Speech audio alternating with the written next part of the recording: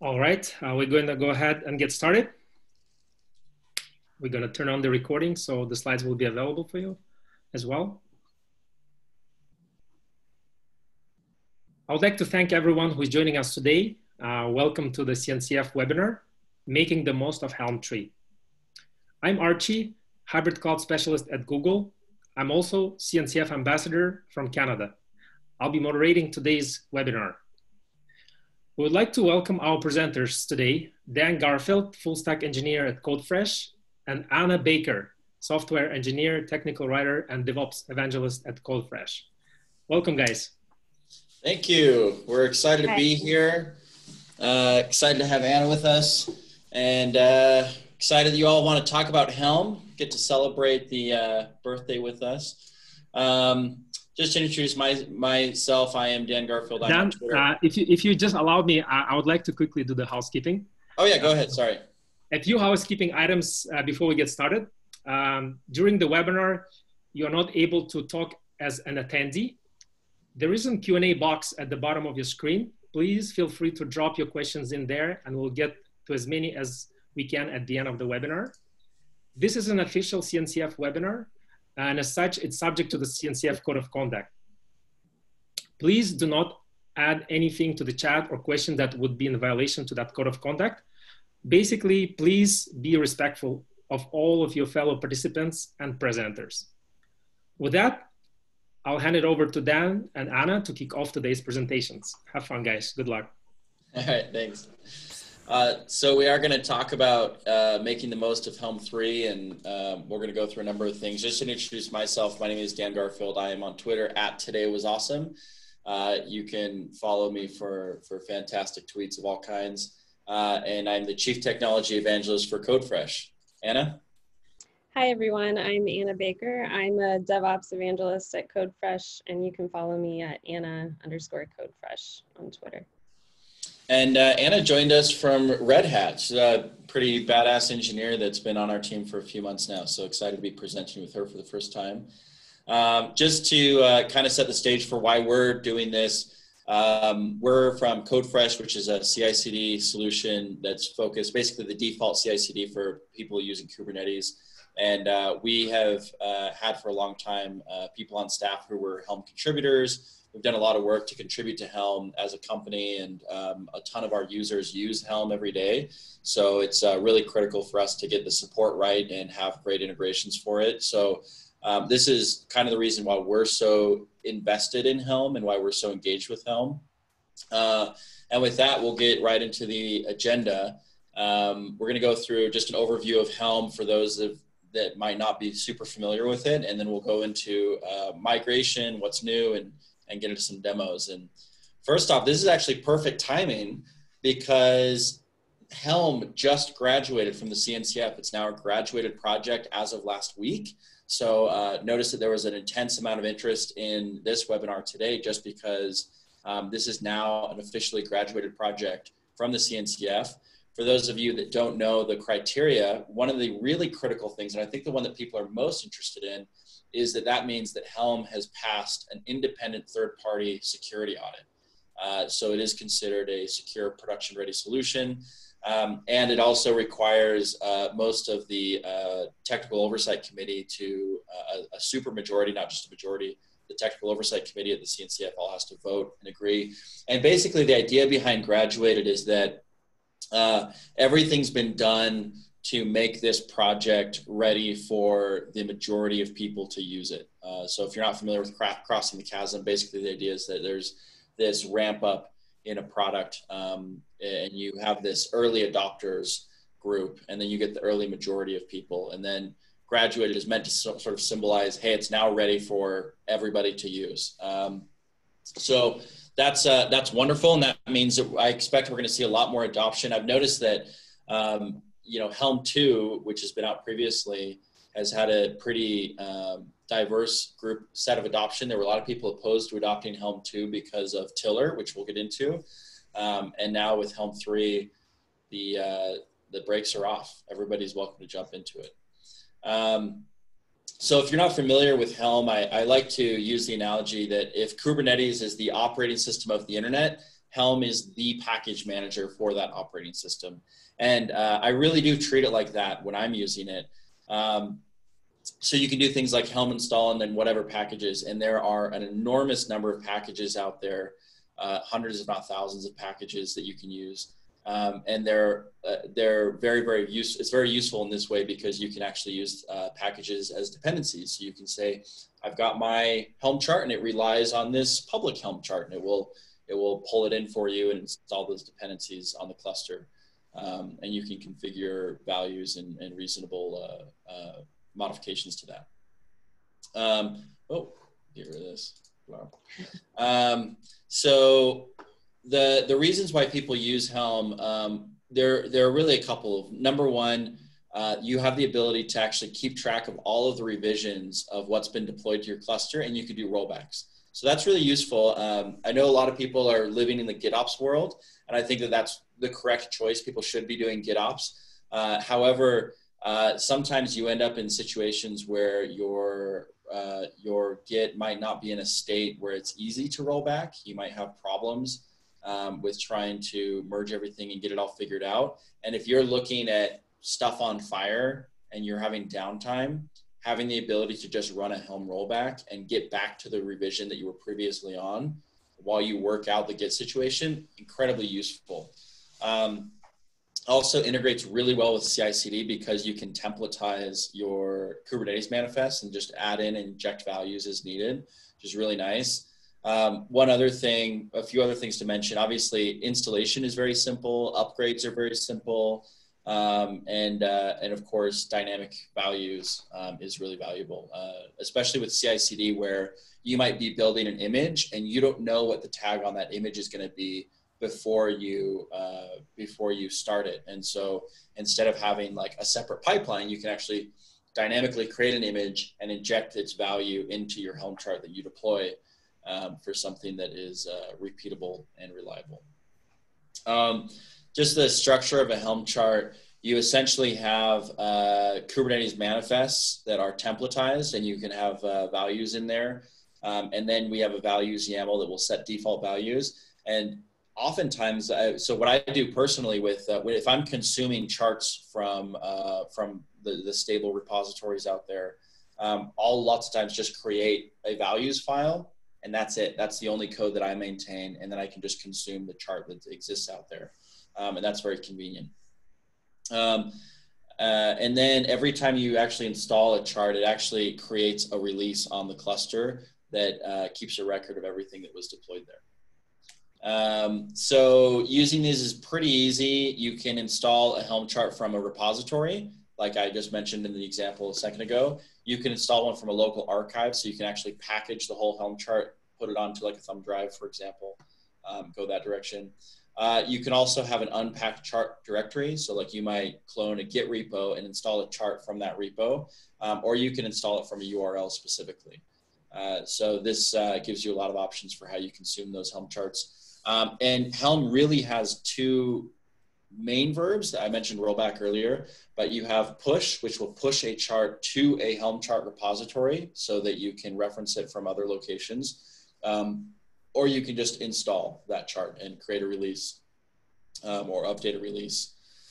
So new in Helm 3, the biggest piece of news is Tiller is gone. And for those that are unfamiliar with Tiller, and we'll look at a diagram here in a second to explain this. Tiller is basically this component that sort of had super user privileges usually on your cluster and could actually run installations. You can kind of think of it like a prototype for operators. So if you've ever used an operator, Tiller was sort of like the proto operator, and it existed before there were things like CRDs or operators in Kubernetes. And so because of that, it had some architectural limitations, and it is the number one reason that people did not adopt Helm 2. Anybody that chose not to adopt Helm 2, their chief complaint was almost always Tiller. Now, there were ways to make Tiller secure, but it was fairly difficult. So Tiller being gone means there's no server-side super user component to Helm anymore, and that means that all the security concerns are essentially gone.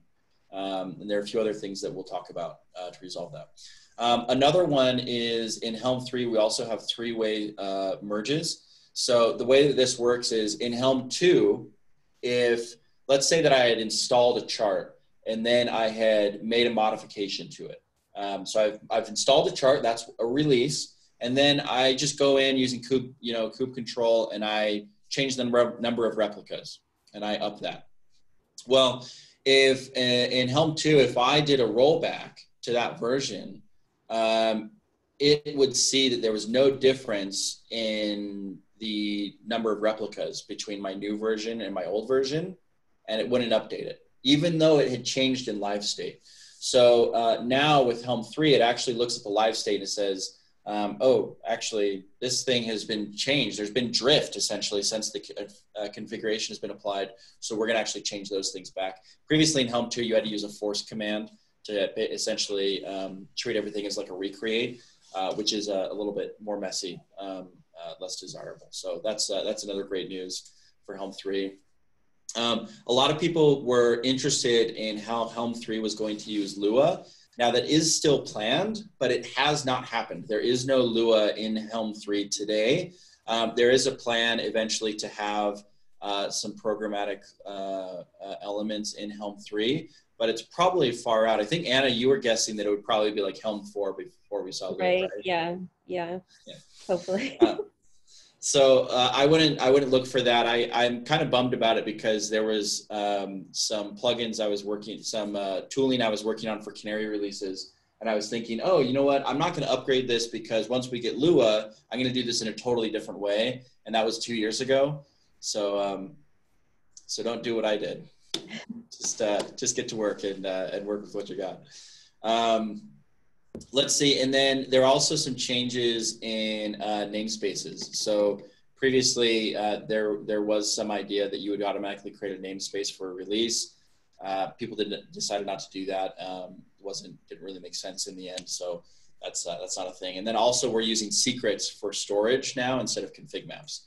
So if you think about the architecture of Helm 2 versus Helm 3, in Helm 2, most often you had tiller installed in a specific namespace, usually the kube system namespace, and that tiller instance usually had super user privileges. Now you didn't have to, you could work around it, you could do a tiller per namespace, but it was a lot of work and it was hard to maintain, and that meant you had to, if you had like 10 namespaces, that you had 10 tillers, and you had to upgrade all of those tillers every time there was a new version, and you had to maintain all the permissions and privileges, and it was fairly difficult to work with. So that was a bummer. And then you had your applications that were running in their own namespaces usually, or even the default namespace.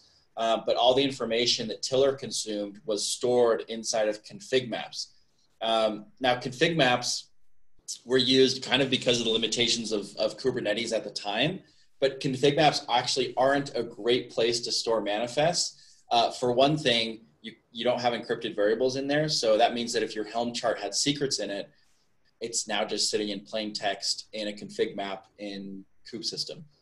So that's a bummer. And the other issue is that config maps have a limitation in size that could actually cause problems. So you actually saw people who, hey, I can't deploy a new version of my Helm chart, and it's because they have like 700 versions stored in a config map, and it won't let them push new elements to it. And it also caused some issues with potential instability, and like you would go to do like a Helm list on a release, and it would like slow your cluster down because it was just trying to pull like this super large config file, config map.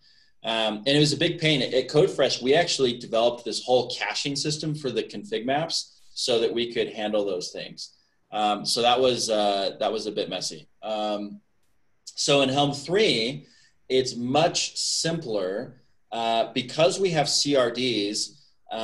What Helm 3 does, it actually stores the release information in secrets in a custom secret a CRD. So if you did like a kubectl get secrets and you put a field separator, field selector type equals helm.sh release, you can actually see this is for my personal cluster, so you can see what kind of Helm charts I've been consuming lately. but you can actually see those secrets, and each time you release a new version, it creates a new secret. And then Helm actually does some work to, by default, that will actually trim how many it keeps so that you don't get overwhelmed on your cluster.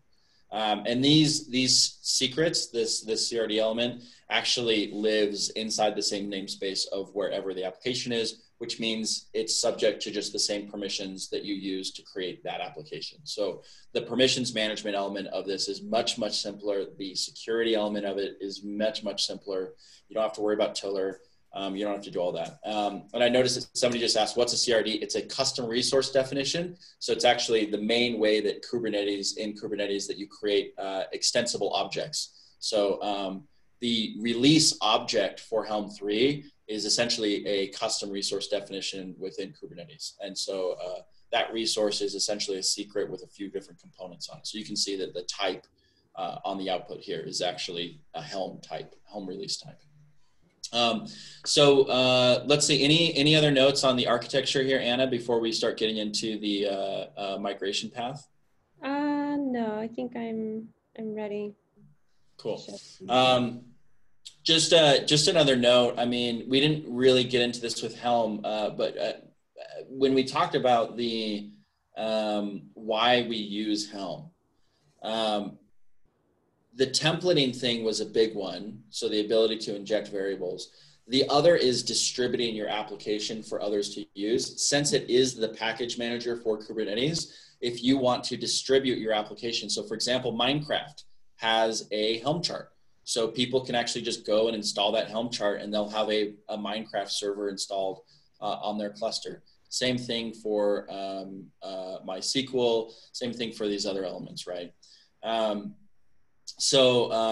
That ability to distribute your software as a package for others to consume is really useful. Now, a lot of people internally don't actually distribute the packages to other people within their group. Hey, I made a Helm chart for my application. I don't distribute that application. I just deploy and maintain it. So they don't necessarily worry about the distribution aspects of Helm. Instead, they're really focused on the values aspect. So anyway, with that, let's talk about how we actually take these config maps, turn them into CRDs. Let's talk about how we actually migrate from Helm 2 to Helm 3. And for that, Anna has actually prepared a demo. So I'll stop sharing and you can take over. Okay.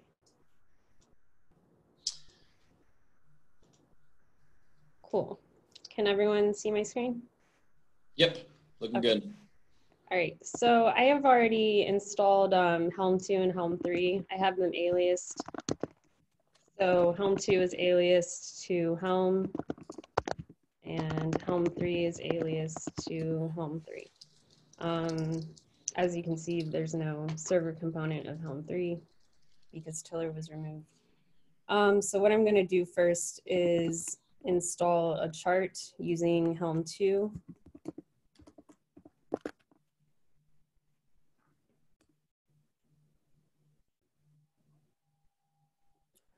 And now that we have that, I just want to show the migration process. So in order to migrate, you need to use this plugin called Helm 2 to 3. You can install that from GitHub. It's linked in the slide deck if you're curious. And if we take a look at,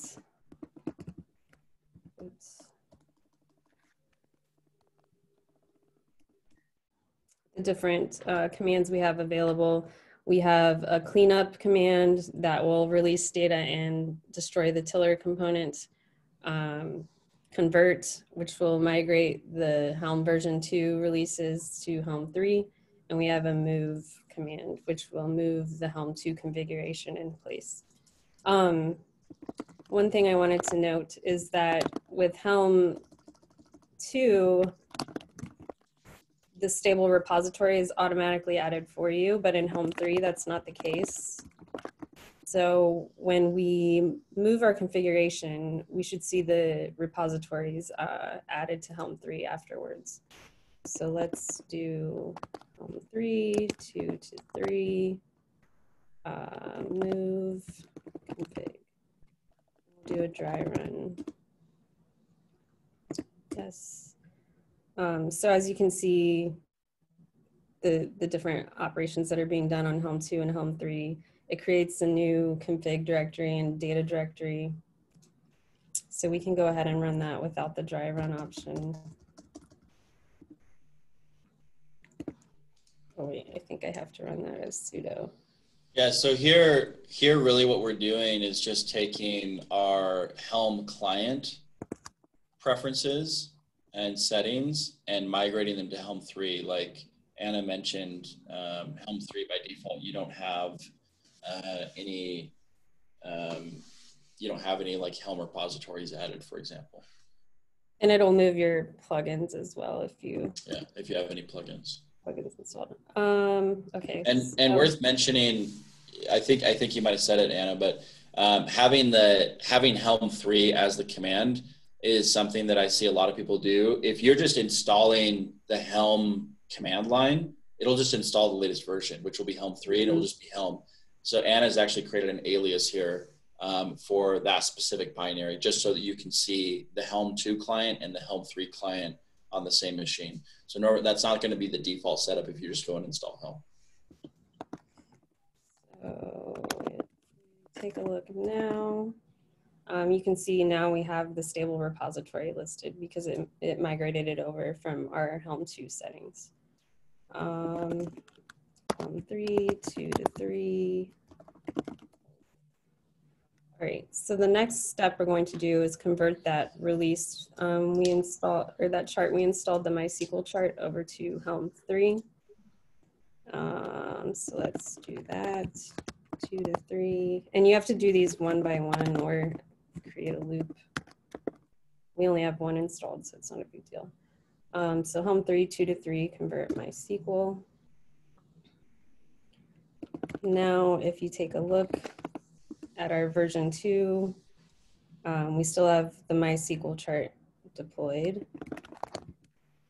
And if you look at version 3, we also have it deployed. So the next step is to clean up.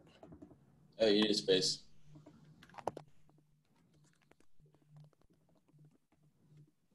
So this is the last step we'll do. This will delete the Helm 2 release and the tiller component. So if we take a look at our pods in kube system, you'll see here we have tiller running at the moment. Do a kubectl git config right. maps too, so you can see the config maps in there. Yeah, so we have the MySQL config map and we have the MySQL secret. Okay, 2 to 3, clean up. Yes.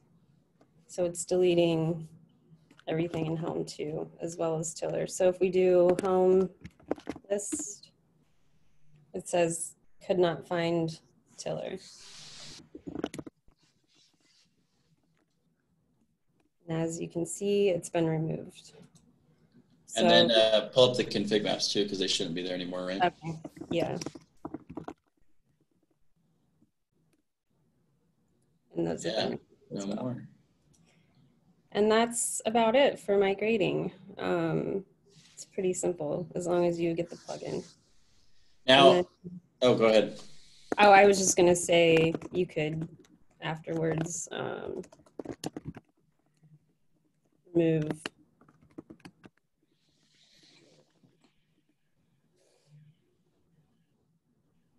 Yeah, get rid of it. Yeah, so the main reason, like why you would even want to go through this migration process is really all about just keeping the release history on your Kubernetes cluster.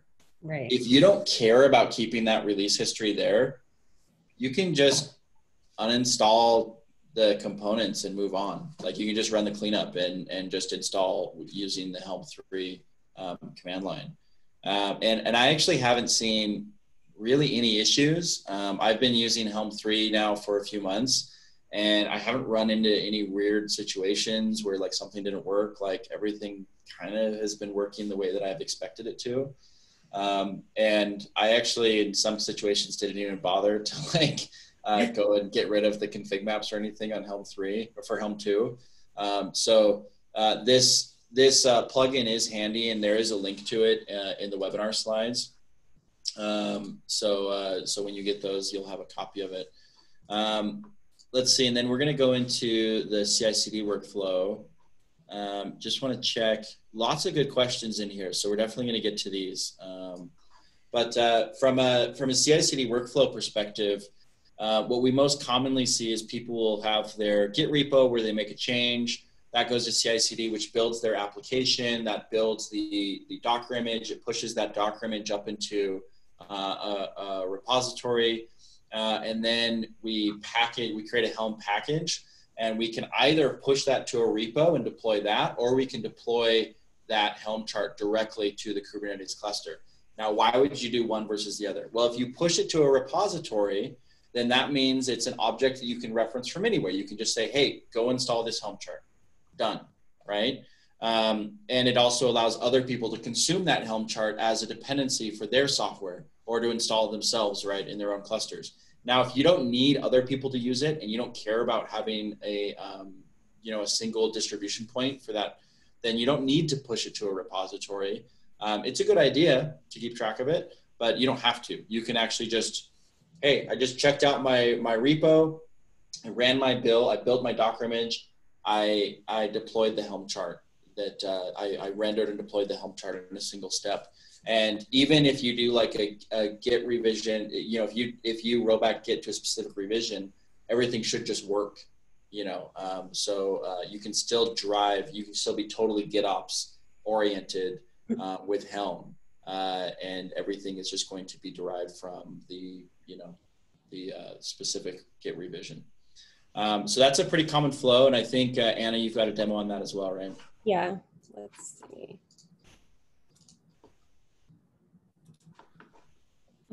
Sure. Okay, can you see my screen? Yep. All right. Okay, so I have a pipeline here that I'm using CodeFresh for to store and deploy a Helm chart to Kubernetes. So I'm going to run it from the beginning. While it's running, we'll take a look at one that's already been run. But the pipelines in CodeFresh run from left to right. Each step is composed of a Docker image. We have 4 steps here, one that clones the main repository, one that builds the Docker image, one that stores the chart in a repository, the built-in repository that comes with CodeFresh, and one that deploys the chart to Kubernetes. So if we take a look at the pipeline.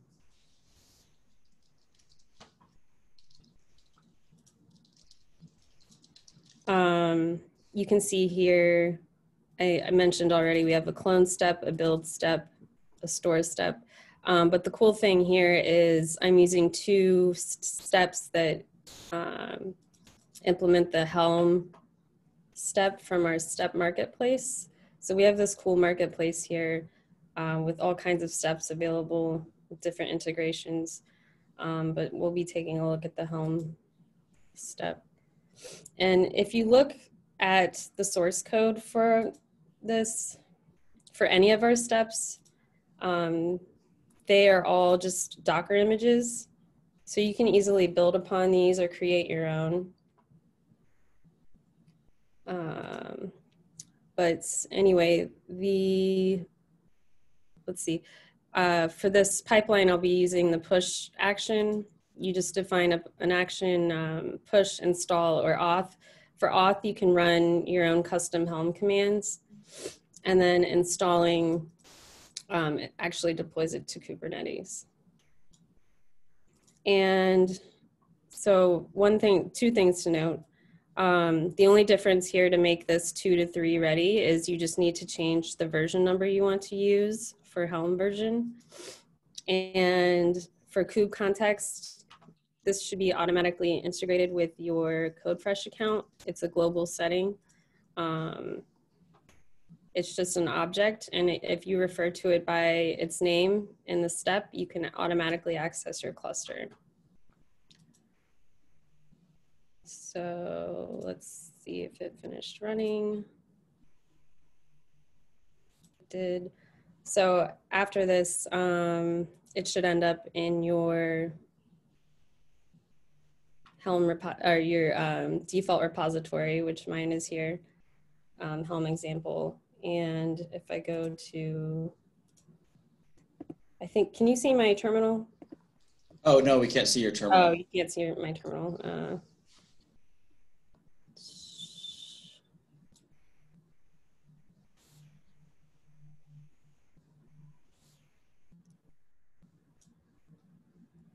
So if I run Helm 3 list, you'll see it deployed here.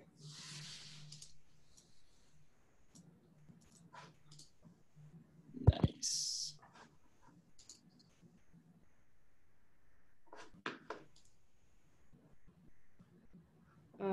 Yeah, but that was using CodeFresh to deploy. It was pretty simple. Yeah, and that deploy step is public. It's open source. You can find it at codefresh.io/steps, and feel free to use it. And it's just a convenient way to work with both Helm 2 and 3 because you can specify which version of Helm you want to use. So with that, let's see, can I take the screen back over? Yeah. Yep. All right, so related resources, obviously Helm documentation. CodeFresh has a lot of documentation around Helm, specifically within the use of CI/CD pipelines. There's actually, I should have put the link in here. Put it in the chat. Taryn will put it in the chat. There's a ebook on Helm best practices with CI/CD that I think is really valuable for people that are doing it. And with that, I think we'll move into questions. You're welcome, of course, to go try any of this out at codefresh.io. It's a free account. You'll get a Helm dashboard and the release history and all that stuff. So you can try Helm 2 and 3. And there's also a view of all your Helm releases that works for both Helm 2 and 3. So you can actually see what's moved into Helm 2 and what's moved into Helm 3. There's just a little switch there that you can use. So with that, I think, Archie, you're going to come be our moderator and tell us which questions we should answer, huh? Yeah, awesome. Thanks, Dan and Anna, for a great presentation. I hope it was really interesting for everybody. We now have some time for questions. If you have a question that you would like to ask, please drop it in the Q&A tab at the bottom of your screen, and we'll try to get back to you as soon as possible. So I have a few questions already dropped here. We saved plenty of time for questions. We can have a whole discussion here. That's great, yeah. So one of the questions is from Prem. He's basically asking to share some of the recommendations on the learning of the Helm tree directly. So I think you shared a few links already about learning Helm CI/CD practices. Do you have any other resources that you can recommend? Anna, you basically just learned Helm somewhat recently. Yeah, I've been learning it recently, and I've just been going by the official documentation. It's pretty thorough and useful. So I would recommend starting there. Yeah, and I don't know that I would worry too much that you're going to learn something that is for Helm 2 that's not applicable for Helm 3. I mean, besides like tiller and config maps and kind of the back end of how Helm is actually working, most of that stuff still applies. I mean, the templating still works in the same way, really. The way that you actually just install and upgrade charts from a command line perspective is basically the same. So I wouldn't worry too much that you're learning too much about Helm 2. If you're spending a bunch of time on figuring out how to secure tiller, then you know that you went around down the wrong path. You don't have to care about tiller anymore. But other than that, you know, stuff is mostly pretty straightforward. Yeah, I just want to add, Dan, that, you know, there's a lot of materials everywhere how to, you know, use Helm. But if you want to build your own Helm charts, you can probably also, Prem, start with the Helm create command. This will create like a boilerplate for you. So from there, you can, you know, customize to create your own chart. And then obviously there is a Kubernetes Slack channel where people will be happy to help you out as well. Yeah, great idea. The Vishal is asking about like config maps. A CRD is plain text too? No, so if you actually look in those secrets, they will actually do some work to obfuscate and hide sensitive items in there. But you know, by default, I'm trying to think here. By default, there is some work that's done in there to help hide values. However, there's potentially additional work that you might want to do for super sensitive stuff. Because I remember looking around in the secret and seeing a bunch of encrypted values. I don't know, Anna, do you have more on that? Not really. No, I'm not. I just learned about CRDs as well. All right. Thanks. So Fan is asking about what's the advantage of using operators over Helm tree?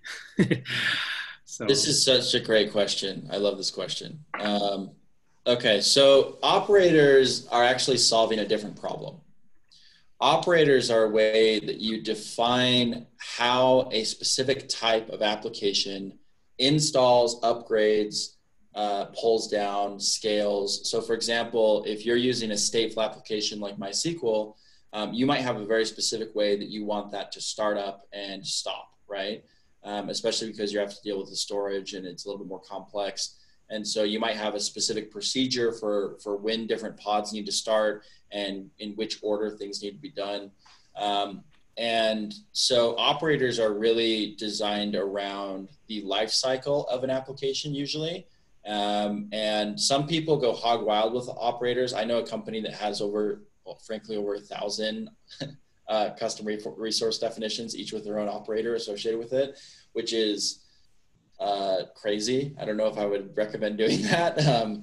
But Helm is really about packaging and templating an application. So it's really about the definition of that application, less so about the life cycle of that application. Now you do install Helm charts and you can do rollbacks and you can just create you can just output the manifests. But operators are really designed around the managing complex life cycles of applications rather than just creating packages for them. So you can actually use operators with Helm charts, for example. You can have an operator that consumes a Helm chart and installs your application that way. So they're not really competitive. They're more potentially complementary technologies. I personally actually think that operators are probably a little overused right now. You know, it's a new feature that we just got like 6 months ago, and people, well, I guess a year ago now, and people kind of went hog wild and were like, oh, I'll just create an operator for everything. And you can even see some people have thought, well, we'll actually distribute our software through an operator, install our operator in order to consume our software. And there are some reasons for that, but it's not a replacement for a package manager. It's not meant to be. Yeah, totally. I see a lot of people using Prometheus operator and deploying it as a Helm chart. As you said, you can combine those things because, you know, Helm is packaging the application and then operator is really focusing on the life cycle of the application. All right, going to the next question from Tiago Carvalho.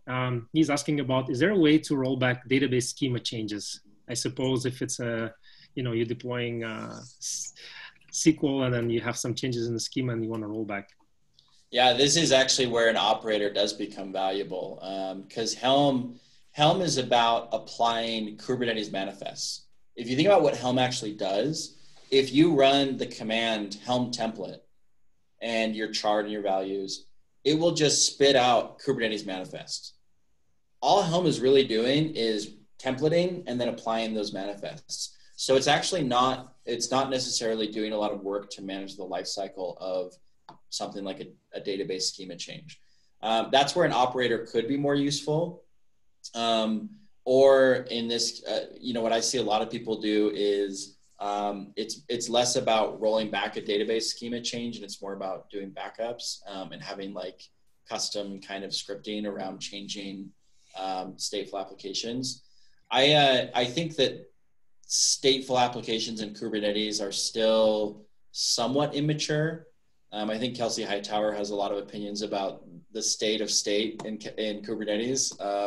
But basically it means you're going to probably have to do more manual work is what I imagine. Is that you guys concur? Yeah. Yeah. Sounds Anna? good to me. Yeah. Yeah, same thing. Okay, all right. Yeah, so I'm asking about, is it possible to use Helm during the Docker build process? Oh, that's interesting. Is Helm involved in the Docker build process? No, right? No. I think it's Go ahead, Anna. the step before, right? So we just, we can definitely put the build of Docker process in the CI/CD pipeline, but you know, the packaging of application is going to be in the next step of the pipeline. Right. Felipe Santos is asking about. Oh, actually, one more thing on that, Right. because I think that maybe our CI/CD diagram from earlier might be a little bit misleading on this, Yeah. and maybe this is why there's some confusion. A Helm package is just manifests. It's just manifests with variables, essentially. So a Helm package doesn't include the actual bytes of a Docker image. It will include a reference to where that Docker image can be found in a Helm repository, or in a Docker registry. So if you want to do something like, if you put like a Helm chart on a thumb drive and took it into an air-gapped environment and plugged it in and said, oh, go install this chart, it would say, okay, here's all the manifests applied, and then Kubernetes would look at the Docker images and it wouldn't be able to get them, right? Because they're actually packaged in the Docker image. There's another standard for this called CNAB, which is Cloud Native Application Bundles, which is concerned with the idea of creating like an offline package potentially that you could just, it includes the Docker image and the Helm chart and everything. So that's what you would need that for. So the Helm chart is really just about manifest. The Docker image is about the Docker image. All right. Felipe Santos is asking about plugin work. Is it available? So basically, will the plugin work on charts that aren't yet in Helm 3 compatible? Do you know anything about the plugin work? I actually haven't seen, I have heard that there might be some potential issues with charts that are not Helm 3 compatible. I haven't actually seen any. Any chart that I've tried that I made with Helm 2 just worked with Helm 3. So my experience has been as well. Yeah, and I've heard somebody say that maybe they had an issue one time, but I just haven't seen anything like that.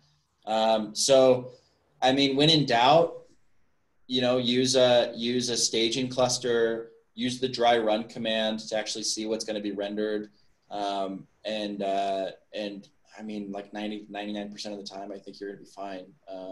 And if it works in staging, you know, you can be pretty sure that it's going to work when you deploy it into production. So I'm not terribly worried about it. Thanks, Dan. Daniel Zilberman is asking about, I think we partially answered this question, is what if you don't have a Helm chart yet, but would like to define one? Is there any DevOps tool to help with that task? So I mentioned that you can do Helm create, and it's gonna build you like a boilerplate chart that you can start to work with and, you know, start learning the Go templating. But I don't know, maybe Dan or Anna have something as well to recommend. Isn't there a draft, Dan? Yes, draft is what I was thinking of. Yeah, thank you you remembered it. I was just Googling to figure out what the name was. Yeah, draft is a tool that is designed to help you create manifests and Helm charts, I believe. Yeah. So you can actually use draft to do this. It's draft.sh is the website. It's a pretty cool project. I think it's backed by Microsoft. And you can basically just do like draft up and it will build a Docker file and try to figure out how to do it. But also just browsing other people's Helm charts. They're fairly easy to read. You know, usually people will organize it with like, oh, this is the deployment YAML. This is the service YAML. And they'll have, you know, the specs in there. So they're fairly easy to get into. Yeah, I would just probably recommend before going to create your own chart, you can go to the Helm Hub and, you know, search if this chart is already available by somebody, you know, and if you want to use that one and contribute to it, or you can potentially, you know, fork it and, you know, create your own chart from that as well. Yeah. Okay, moving forward. James Parenberg, recommendation for learning to write, manipulate Helm for non-Go programmers. Recommendations for learning to write, manipulate Helm for non-Go programmers?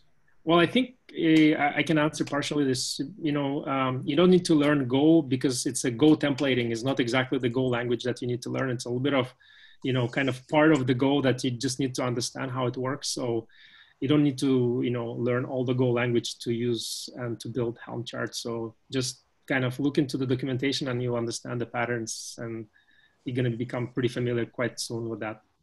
Yeah, the whole point of Helm is that you don't have to get into that kind of stuff.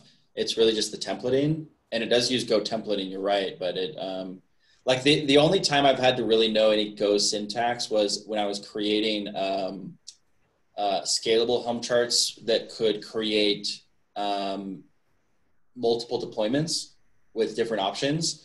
And in that case, it's just defining an array. And if you want an example of that, I have a repo, it's github.com/todayWasAwesome/color-coded. I'll put it in the chat. And you can actually see under, I'll throw a link in here. You can actually see a Helm chart that takes values and creates multiple deployments based on the values that are defined. And you can see exactly how that works and how it sets context and stuff. So I'll throw that in here. Great, Dan, thanks. I see another great question coming from Kenneth Riddler. So he's actually asking a question that I was hoping to ask as well, but I wasn't sure if I can. So how do you describe the applicability of relationship between Helm and Customize included in kubectl? How, if at all, would they be used harmoniously? Oh, that's a good question. Around using Customize and Helm together? Yes. So Customize is not a CNCF project, but it's part of the Kubernetes chart repository, right? So Customize allows you to, without modifying your Kubernetes manifest, deploy it to dev staging and production. I guess, people are asking, why would you use both or separately? Yeah, so I'm not familiar with any conflicts between Customize and Helm 3, but I also don't have very little experience with Customize, so I wouldn't consider myself the expert on that by any means. I'm not aware of any conflicts that would happen and can't imagine why there would be a conflict between those two. My understanding of Customize is it's really about templating, not so much about packaging. Right. But I could have that wrong again. I don't know Customize that well. So. No, I think you're right. And in terms of like how to use harmoniously, I would also actually, I thought a lot about this thing. And I think one of the ways you can still use Helm chart, but you can apply your customization on top of Helm chart. Sometimes this is, requirement. So you applying customization on top of customization, that could be potentially different CI/CD situation and whatnot. So it is possible to use them together or one of another, but the nice thing about Helm is that it's packaging the application, and you can distribute it to everywhere. Whereas with the Customize, it's really focusing on the solving the problem of deploying in a different environments, customizing them. Both are great tools, and I highly recommend to use them together even. Silva Kumar, my applications consist of many services and deployed for few environments. In some environments, I don't have to have all the services. Sort of like addition. Any suggestion on structuring the Helm charts? Would this be a one Helm chart with the variables to enable, disable, or is there is a mechanism to set up dependencies? I'm not sure I understood that question. Whose question was it? Silva Kumar.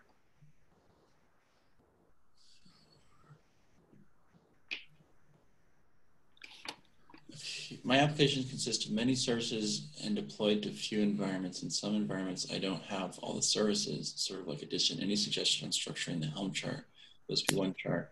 Okay, so yeah, you can actually do a chart of charts. So for example, in CodeFresh, there's a cool webinar on this about how we do CI/CD for CodeFresh, because we actually have this complex stack of microservices. And you can create a chart of charts that is a single chart that references several chart dependencies, and it will go and make sure that those are installed. There are some challenges with that. So for example, if you have deployed a dependency to a Kubernetes cluster that wasn't deployed using Helm, your application would work, but Helm wouldn't be aware that it was there. So it would try to install the additional dependency. And that could potentially overwrite what you have already there, or it could conflict with it in some way. So yeah, it's chart of charts is definitely an option. There are some limitations in how that will work because just the nature of managing that many charts with a single installation. And you want to be able to, usually people want to be able to deploy a sub-service, a sub-dependency of a chart without having to upgrade the rest of the chart, because you have different people managing them and maybe different people have different access control, you know? So I tend to not see the chart of charts model used very often, but it definitely is an option if you're thinking, hey, I'm gonna have this whole stack that I control and I'm gonna deploy it into lots of different clusters. Then a chart of charts seems like a reasonable option. Right. Yeah, I just recommend as well people to look into the Helm file project that you can basically specify many different charts in one large Helm file, which is highly customizable, and it's quite vibrant community as well. If you go into the GitHub Helm file, you can find out about this project. All right, Miguel asking, any plan to include equivalent command to Helm status of V2 to show the status of all deployed elements? What is changed on V3 for that? On version 3, you have to specify the release name. They still have the Helm status command, but you have to specify the release name. I don't think there's a command that shows the status of all deployed elements. Can't you just do Helm list? Helm list, that's what I was thinking. That'll show it all, won't it? Yeah. Oh, well, Helm list doesn't show, yeah, to your point, Helm list doesn't show that it is running properly. Yeah, that's a good point. And I haven't seen any discussion about making Helm status work for all releases rather than a specifically named release. In CodeFresh, there's a sweet dashboard that will show the status of all releases. That's that's even better. Great. Christian is asking about random question. Is there any chance to validate the Helm charts before they are committed to an SCM? So I think in Helm v2 we had -- dry run command for that. I don't know if Helm 3 also has this one. Yeah, well, actually, this seems like it's more of a workflow question. So, like, if you're going to change a Helm chart, you should do it in a new branch, and then your CI/CD should actually trigger a build off that branch that actually tries to render that chart, tests it, tries to deploy it, and then once that's happened, then it's accepted, and you can go ahead and merge it into your master branch or your production branch. That would be basically treat your Helm charts just like you would your code or your Docker images or anything else. It's code just like everything else, so you should treat it the same way. And then, yeah, to your point, doing a dry run will allow you to actually render it. I think there's a lint command too as well, isn't there, Anna? Yeah, there. Yeah, Helm lint is another option here that will help you see issues. There is some work being done around Helm test where you can set up some tests for a chart, but it's fairly limited in my experience, and I find that I usually just end up relying on my CI/CD to do this work rather than trying to build it into just the Helm command. Yeah, I think we're on the tip of the hour. Maybe we can take one or more questions. I don't know if you see anything that you want to take, Dan, before we go. There's so many great ones. There was a question somebody asked about scaling deployments, and they were saying, hey, if I have a Helm chart and I want to deploy it in 100 different places, is there a great way to do that with CI/CD? And for that one, I typed an answer, which everybody should be able to see. We did a webinar about how to do CI/CD for microservices. And basically the crux of it was around using a single pipeline with lots of different variables. So you can run one pipeline with 100 different variables that will deploy it to 100 different locations. And that becomes a much, much more scalable way to manage releasing and updating across lots and lots of places. So I would point at that as the best answer is to read that guide. Great. Sounds great. So thanks, Dana and Anna, for a great presentation. I don't know if you want to put the screen with your Twitter handles and whatnot, or how you want people to reach out to you. And that's all, I think, for the questions we have today, right? Thanks for joining us today. If you do have more questions on Helm 3, CodeFresh is doing, we do these hangouts every week. So if you want to check it out at codefresh.io/events, we're doing it's like a coffee, it's CodeFresh coffee hangout. And I know that this week, I think it's Thursday, we'll have a few people that are definitely super Helm experts and use it even more than I do. So if you didn't get a chance to have your question answered, go to codefresh.io/events and go check out the CodeFresh with Coffee. Or I'm sure, oh yeah, Taryn's already posted it in the chat. Okay, yeah, I was trying to find the link. Fantastic. So I just want to let everybody that the webinar was recorded and the slides will be online later today. And we are looking forward to seeing you at future CNCF webinars. And with that, I just want to say have a great day, and thanks, Dan and Anna, again. Thanks, everybody. Take care. Thank you.